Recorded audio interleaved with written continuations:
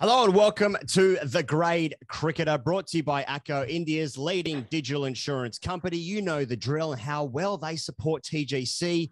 I need something to support my soul after watching what just happened in the cricket. That's the series gone. That's the summer over. England had a chance to win this test match. Did they? I don't know. I don't know when they're going to win again in any format. How can you let Australia win the T20 World Cup? How can you let all this happen? Now all the players are out. No, we'll still have a stick. We'll still bowl one side of the wicket or some shit. It was rubbish. Pez, you're in Adelaide. By the way, Australia won the toss, had a bat. The day finished 2 for 221 in that order. Pez, give it to me in ground terms. Actually, well, g'day, everyone. I've just been to the Scouts convention. So I'm a scout leader. In ground terms, mate, I tell you what, a can of pale ale doesn't miss. Adelaide Oval, in terms of ground terms. And g'day to everyone who was out there, and particularly the guys dressed in banana suits who accosted me and collared me as I tried to get home with my father. Yeah. And to everyone else, and to people on Twitter who asked me if I both had a member's ticket and whether I wanted a bag with my business. Much appreciated.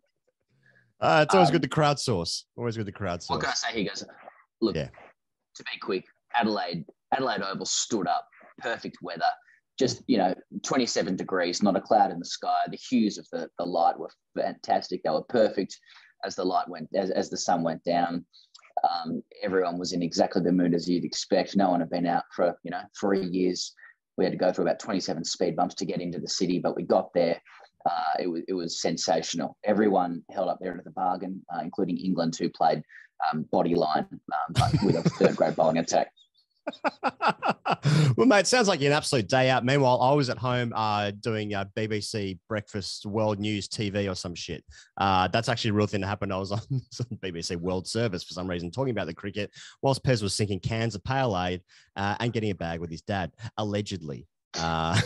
Let's get into the three things, Pez. Now, you, of course, went through the same protocols that Pat Cummins and friends had to, but I'm not sure if you've caught this, but he's actually out of the test match because he sat next to someone who tested positive. Everyone's vaccinated. Australia's vaccine rate's like 80%. South Australia is 85%, double jab. New South Wales 95%. All the players double jab. They're isolating. Stark and Lyon in the same restaurant, but they were outside, and so that's all good. So there's definitely no deals going on there with the South Australian government just to get the game going.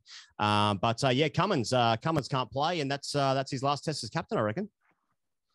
Well done, Barmy Army. That's obviously a stitch up, and the work of MI6. And there were journos in our hotel who said it was a Sydney grade cricketer and were inquiring as to whether it was me. I can confirm that I was not me having dinner with Pat Cummins, though I like that people think that might have been possible, that he'd be anywhere near me. But what can we say? They should have tried and they shouldn't try to stitch up Marnus and Warner as well, man. But otherwise, I sort of feel like Australia's going to be okay. I'm having a real hard time taking you seriously with that hat. We had a good day at the Scouts convention. We did a couple of ropes and stuff, a couple of carabiner stuff. Yeah. Help small ladies cross the road, get a bag. Yeah, Kayla, help them with their bags. Dip, dip, dob, dob. Okay. Let's talk about Marnus and Dave Warner. Dave Warner, if he was lucky in the first innings of the Gabba, he certainly wasn't lucky in this innings. I think he was superb. I think that the Dave Warner that we've seen of yesteryear, where he scores so quickly and he's aggressive from ball one, and I don't think we see that player anymore. But we see a fucking world-class batter who has just sort of molded his game, and he's gone 2 90s in a row now, missed out on tons both innings. I mean, this guy's a fucking great of Australian cricket, and he's doing the business against. But it actually looked pretty hard against Broad early on. He was really patient. It was not the Warner that we've come to know. This is sort of late years Warner that we're seeing. He goes through the gears. He was 1 off 33. He survived a searching examination early. He was starting to cash in later in the afternoon. I thought he was injured at the start of the day in the sense that he wasn't sort of taking off for runs or looking to put pressure back on the bowlers. But he looked impregnable. At the Gabba, he gave away a few chances. He looked really I wouldn't say he was fluent at the start of the day, but he looked like his plan was working, and it was a really good innings to watch. I really enjoyed David Warner's innings, just for it was just such a test match innings, and it's given Australia a foundation where England, England's tactics afforded them 2 wickets today.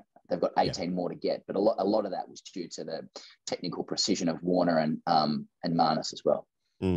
Yeah, I mean, he was probably suffering from Cummins' COVID early on. That's just to get through that. Then once that passed, he was now Marnus. We've said this before, Pez. All of his Test hundreds in Australia, but this guy is the way he shapes the team now, batting at 3, he's a world class number 3 bat for Australia.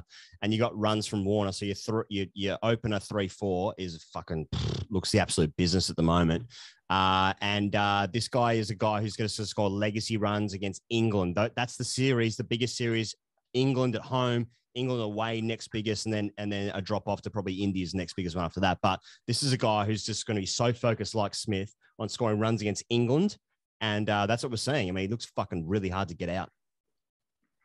He was immersed in every ball today, Marnus. He looked like he could bat for 4 or 5 days.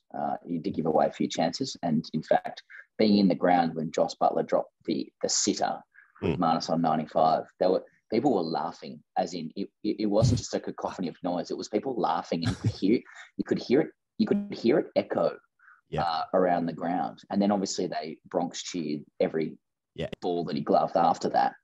But that laugh at the time was that was piercing. That was piercing stuff. Yeah, piercing Brosnan. I'll get into that was a stretch. We'll get into the last thing then, Pez. How fucked are England? And I ask that more broadly than just in this test match, in this series, holistically, because that moment at the end, that's the end of the summer. I mean, there were moments throughout the day, just the tactics and how they played. Mate, for me, that's it. Just because, mate, that laughter that you heard at the ground, that was coming through the TV. That is so demoralizing. That makes you so flat. 2 wickets for the day. But mate, just in the whole sense, there's so many complaints about the way England bowled, the lengths they bowled, or the team they picked to the Gabba. And then there's always an answer to that. But it's like, oh, well, it doesn't matter if you do this. If you drop your catches, it doesn't matter if you pick this team, if you're not scoring enough runs. This team is close to being good, but they're so fucking shit at one aspect at least in every single test match. They let themselves down, whether it be bad fielding, bad catching, not enough first innings runs, don't pick the wrong team. They pick the wrong team. The spinner doesn't play well enough. The pace attack is all samey. They've got injuries. There's just some aspect, at least one aspect in every test match where they fucking dog shit. And you can't do this in Australia. it's just hard to win. I'm not saying Australia are this fucking world beating team. It's a good team, but it's not a great team.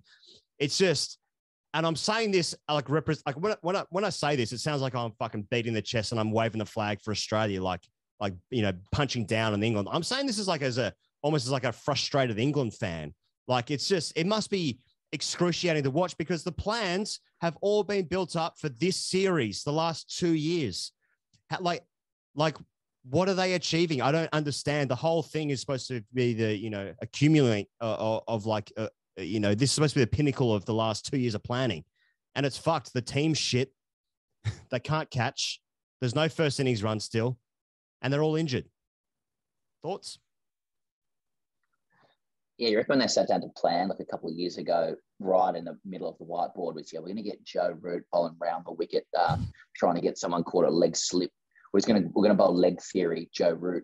Maybe 4 guys on the onside, a couple behind square as well. Yeah, we'll try and bowl him to get the overs in because we'll try and get the pink ball so we can get a couple of those before the end of play. So that's what we'll do.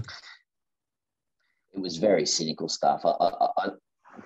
They looked to me at the ground like a team that had lost the game at the Gabba in the first session and were desperate not to do the same here. They looked like a team that had decided we want to get ourselves into the match by playing and praying on Australia's willingness to be patient.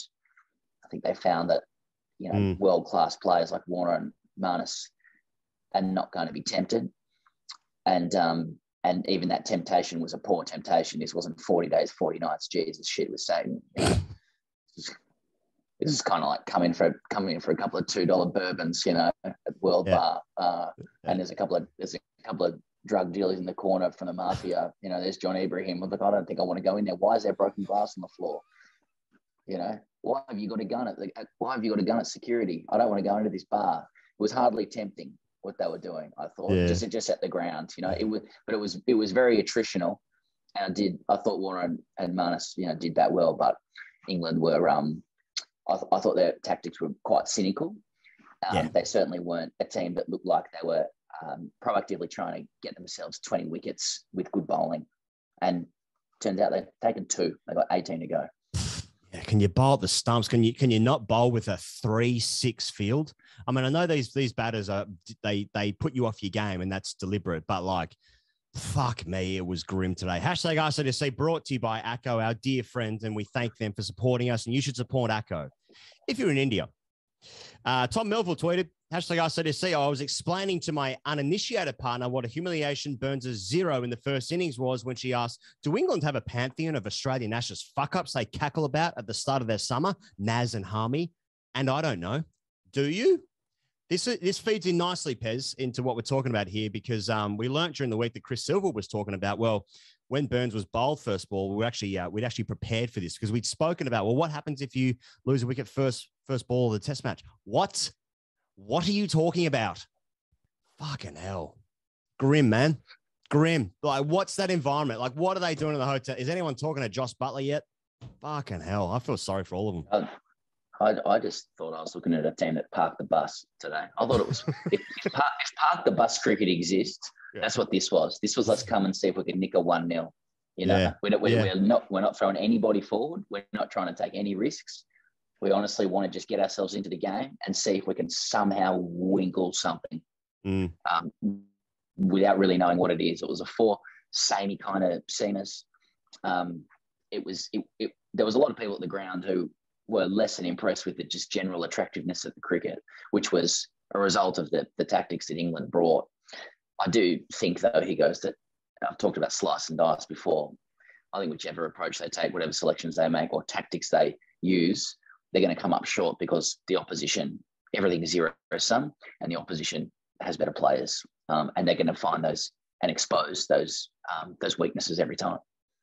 Well, let's see if England can nick something on the break tomorrow when Australia resume at 2 for 221. They'll probably score 400, then declare, and England will have to bat at night against Mitchell Starc, et cetera, et cetera. You know how this story goes, sprayed pegs, et cetera, et cetera. Pezzy lad, thank you so much for taking the time for joining us in Adelaide. But joining us in Adelaide, it's just me running the show here apparently by myself. We'll be back tomorrow, of course, and all throughout the Ashes series. So click like, click subscribe. Thank you very much to those who are joining us on Patreon. We'll see you guys tomorrow. What are we going to see? Nick something on the break. I don't know. Fuck me. Get in touch if you want to learn how to sort of tie some knots. I'm a scout teacher.